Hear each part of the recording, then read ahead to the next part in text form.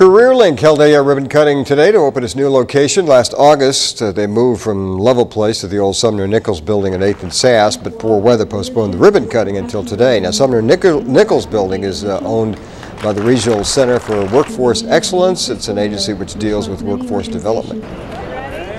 The investment gives them a more state-of-the-art space with a better flow and better efficiency for how we present our programs to the public.